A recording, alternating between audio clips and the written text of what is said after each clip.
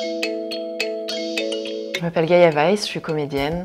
Je suis née à Paris, j'ai grandi entre Londres et Paris et je passais énormément de temps en Pologne parce que ma famille est polonaise. J'ai commencé ma carrière à Londres, donc j'ai eu l'opportunité de jouer dans pas mal de productions à l'international, dont la série Vikings qui m'a fait connaître. Et j'ai eu besoin de revenir à Paris, d'être reconnue en tant qu'actrice française, parce que je suis française quand même à la base, et de pouvoir tourner dans des productions dans ma langue maternelle.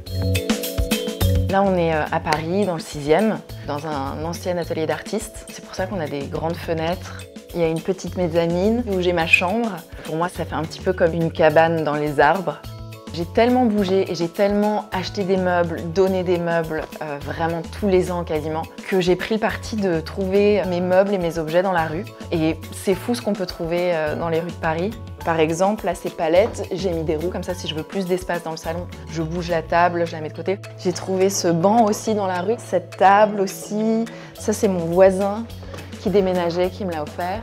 Ces boîtes, là, il y en a 2 qui me servent un peu de table de chevet et de table de salon. Ce sont des anciennes boîtes à vin que j'ai trouvées à Londres, aussi dans la rue. Pour ça, le style est hyper éclectique. Ça vaut le coup finalement, par exemple, ce petit meuble blanc, la peinture s'écaillait et tout, j'ai juste mis un coup de blanc et maintenant c'est un meuble absolument parfait pour le salon. Ici, je me suis fait un petit cocon pour pouvoir lire. Mes bouquins m'ont accompagnée partout, en Irlande, en Écosse, en Angleterre. Je me suis séparée de mes meubles, par contre, j'ai toujours gardé mes bouquins. Et je commence à avoir une collection qui s'agrandit de jour en jour et de confinement en confinement.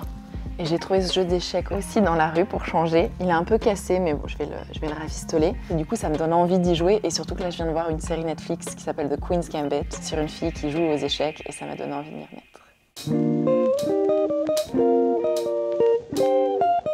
Quand j'étais petite, mes parents faisaient beaucoup de fêtes chez eux et pour moi c'était l'opportunité de faire des shows, des petits spectacles devant leurs invités. Je faisais beaucoup de danse classique, j'ai commencé la danse classique à 4 ans et j'ai pris des cours d'art dramatique par la suite, mais à 14 ans, c'est vraiment le moment où tu décides de te professionnaliser ou non en tant que danseuse. Et il y avait quelque chose qui me manquait dans la danse, mais je voulais quand même rester sur scène et avoir ce moyen d'expression. Et c'est là que je me suis mis à fond dans l'art dramatique.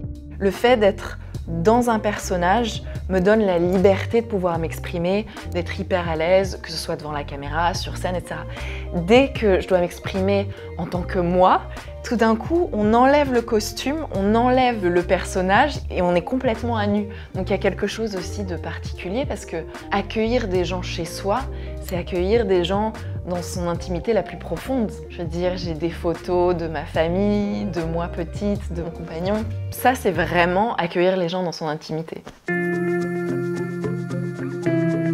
Étant donné que je suis pas souvent chez moi, je suis toujours amenée à voyager pour des tournages, j'ai besoin de me sentir à la maison à travers des objets, à travers des choses que j'ai pu garder finalement au fur et à mesure des déménagements et au fur et à mesure de ma vie. Il n'y a pas de règle, il n'y a pas genre un style des années 60 ou genre un style particulier, c'est vraiment des objets coup de cœur ou alors des cadeaux.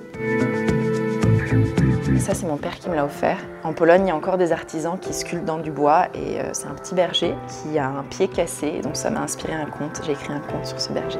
Ça, c'est un ami photographe qui me l'a offert. Et mes petites boîtes à musique aussi. Je vous en fais écouter une.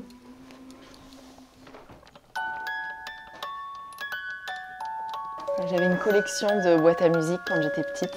Il m'en reste quelques-unes encore.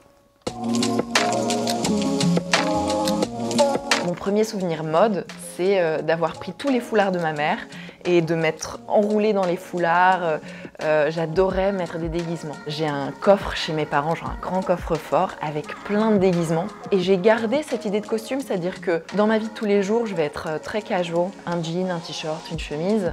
Mais pour tel ou tel événement, je vais aimer mettre une robe un peu preppy, jouer sur un style un petit peu anglais. Si je veux être un peu plus élégante ou si je vais à un rendez-vous professionnel, ce sera très souvent jean t-shirt ou jean chemise et je vais mettre une jolie veste. J'ai une collection de vestes assez impressionnante. Et tout est prétexte à se mettre en costume. Finalement, on offre une image différente de soi à chaque fois, quoi. La mode, ça aide à révéler son authenticité, sa beauté. Et du coup, je pense qu'on est beau, ou on se sent beau quand on est à l'aise dans ses vêtements. Donc moi, j'aime être confortable. J'ai pas vraiment d'icône de mode, parce que je m'inspire des filles que je vois dans la rue, je m'inspire des looks de femmes de différents pays, finalement, quand je voyage. Mais j'ai eu l'occasion de rencontrer Clémence Poésy une ou deux fois, et je la trouve très élégante. Et je pense que c'est son authenticité qui m'inspire. Ce look, c'est un peu un micmac de différents styles, différentes influences. Et ça, c'est un t-shirt que j'ai acheté sur un marché en Pologne quand j'avais 12-13 ans. Pour 50 centimes. Enfin, c'est mon t-shirt Harley Davidson que j'ai porté mais toute ma vie. Il est complètement délavé. Il y a des trous, mais pour moi, il a une valeur particulière.